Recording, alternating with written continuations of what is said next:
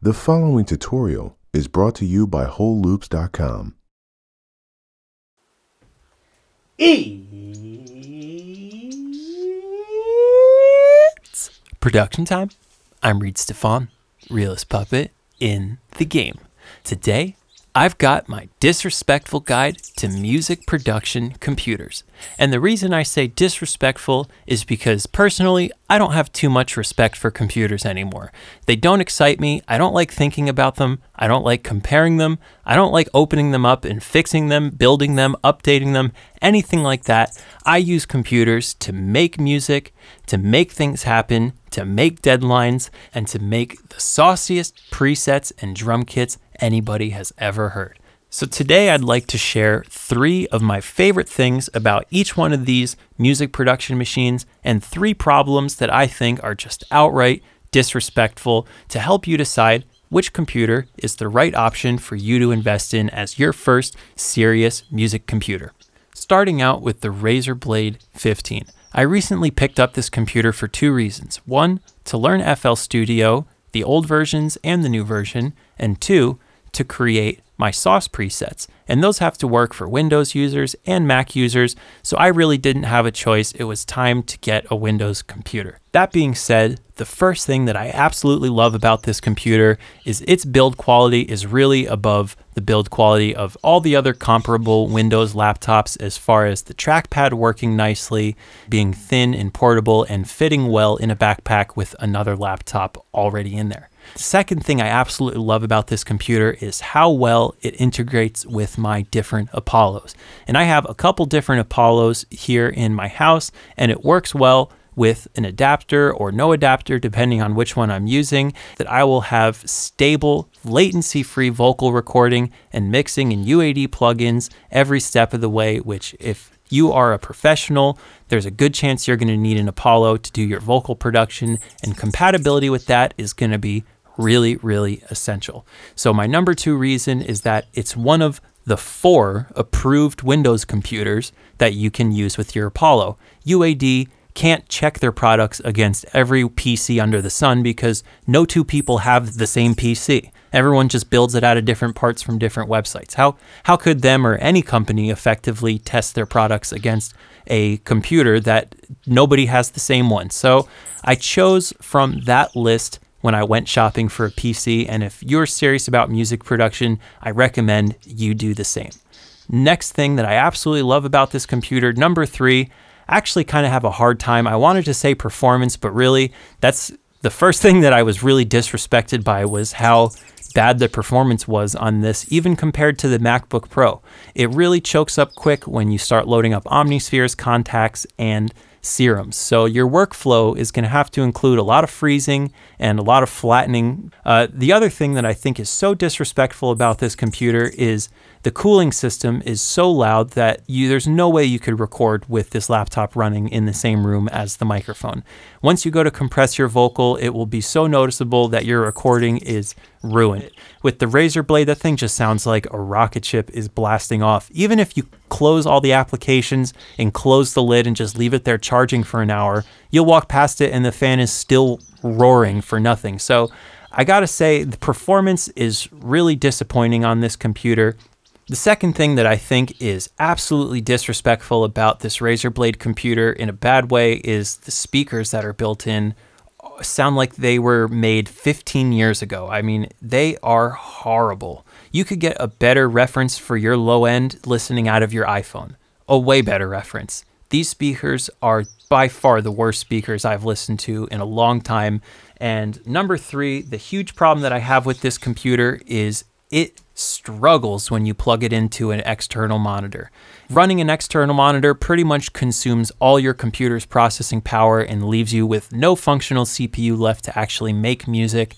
So I really only use this laptop as a laptop on the go, doing simple product development things, customer service for Whole Loops, and collaborating with Windows users when I have to. And I also like to explore FL Studio a little bit when I get bored of Ableton because there's some fun little tricks in there, and why not, because I have it. So that's the Razer Blade 15. I didn't really find this computer kept up with me well, so there's really just a short list of tasks that I'm even willing to use it for. Are your 808s too respectful? Do your beats lack that organic thump? Maybe you should try Urban Beats 4, our freshest harvest of kicks, snares, percussions, and 808s. So disrespectful, you might get mad you didn't try them sooner. Urban Beats 4 is available now only at holoops.com. Next up is the MacBook Pro 15. I gotta say, what I absolutely love about it is the thinness and the portability of it. It is very easy to carry around on your back, even though it's a 15-inch computer. It runs every AU plugin and software I need. The other thing I love about it is that it can power an external display, 4K, no problem, even while recording your screen and producing or mixing. You can choke it up very easily if you load up some CPU intensive mastering plugins or maybe a disrespectful vocal chain. So freezing and flattening, just like the Razer Blade, is going to be a huge part of your workflow. I find myself making beats with less channels when I use this computer. I don't really see myself finishing too many projects on this computer. This is more of where things get started. I like to sit here outside with my laptop and vibe out to the sunset, or turn the lasers on at night and make something, and my laptop doesn't ever hold me back when I'm sitting here. It's once the project gets huge, or I go to mix it, or I try and finish the whole thing with vocal production all in one session, that I'll usually transfer it off onto my desktop. Now, what I really dislike about the MacBook Pro is the loud fan that comes on, and two, it overheats itself like crazy. If you don't have a ventilation pad or ice packs to put on it, it's going to run into the same problems that the Razer Blade has. I wouldn't call either of these laptops a performance machine. You're more buying it for the portability, which is why I say just get a desktop if you're not DJing or working at different studios everywhere you go. Another thing that I absolutely hate about the MacBook Pro is, even though the speaker quality is the best I have ever heard in a laptop, the speaker durability is the worst I have ever seen in a laptop. Both my MacBook Pro and my girlfriend's MacBook Pro, and she has the same computer as me, we both have one blown speaker on our computer, and we don't play music at full volume. We just listen to our song as a reference after we're done mixing it, and just that simple reference listening alone was enough to blow the speakers on our laptop. So even though the MacBook Pro has one blown speaker, it still sounds better than the Razer Blade, but I gotta say I'm really disappointed in both of these computer companies and what a horrible job they've done with the sound system in their laptops. I always just have to plug it into something else, which isn't that big of a deal anyways.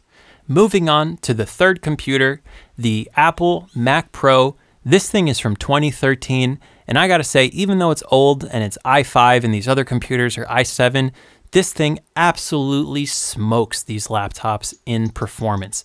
I still get error messages and CPU overloads, but maybe one a day at most. I am not riddled with error messages like I am when I use the other computers, so that's the first major perk of this trash can computer, is it is fast. The second thing I absolutely love about this computer is, even though it performs about 4 times faster than these laptops, it's actually the same price. Like I said, I paid about $3,000 for each one of these computers to make sure I got the maximum specification that I could at the time, used for the best deal I could possibly find, because we all know the Apple Store is a disrespectful ripoff. There's no reason to buy the latest and greatest computer ever. I personally have always hung back one generation and just stayed a little bit behind the edge and been absolutely fine. So I would put the price of this desktop computer at a huge advantage, considering you could find one of these for under $3,000. And if you were to go to the Apple Store and find the fastest computer they had, you'd be looking at a $10,000 purchase. So considering that being the high end, these Apple trash cans really are somewhere in the middle, but they perform very high-end performance. The third thing I love about it is this thing is so quiet. I have it right under my desk while I'm recording my vocals, and I can't even hear it. After all the parallel compression, this thing is just a smooth chimney of hot air ventilation, keeps the processors cool, which allows them to work to their full potential. If I want to produce the beat, mix the vocal, master the song all in one session, the computer doesn't stop me from doing so. So like I said, if you're not DJing and you're not working in a different room every time you make music, you will benefit mentally and physically from getting a desktop computer. So that being said, what are 3 disrespectful things that I don't like about this computer?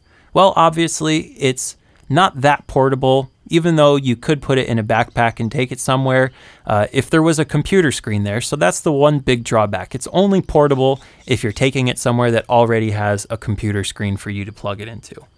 The second thing that I really don't like about it is it needs some adapters to plug into modern USB-C ports like what I have here in my new Apollo, but the adapter was under $100 and it basically future-proofs my computer as far as I could see, so I would consider the adapter a downside. And also along the bottom, it sucks up a lot of dust. There's a big ventilation system inside, and it will definitely get filled up with dust if you don't constantly go down there and vacuum it out. And that's, I guess, a drawback that I don't have to do so much to my laptops because they don't live on the floor, but that's a little bit of a drawback. I'm quite happy with my trash can computer, and if you want the best Mac computer that you can get for under $3,000, I would say this is it because it will smoke any laptop. These old trash can computers really do hold their own in today's production environment. So if you're on a budget and don't want to blow $10,000 on a brand new Mac, and you don't want to build some custom PC, or you don't want a PC at all for whatever your reasons are, I really recommend the trash can computer. It has served great, and I don't see myself getting rid of it anytime soon. So those are my 3 favorite features and least favorite and most disrespectful problems that I have with each one of these computers. And many of you may still be wondering, well, what do you recommend that's at an even lower price point for people who don't have $3,000 to blow on a performance machine? Well, I would say anything that you can get your hands on will work. People have been making great music with low performing computers for decades now. There's no reason that you can't too. But for the speed that I work at and the needs that I have to keep up with, I can't really work with a computer with less than 16 gigabytes of RAM and some sort of quad core processor. It doesn't matter whether it's i5, i7, or i9, as long as there's at least 4 processors going in there, you should have no problem running all of your music production needs. Well, there you have it. I hope this helped you understand the difference between some of the most popular music production machines, and I'll catch you guys next time with another tutorial. Peace out.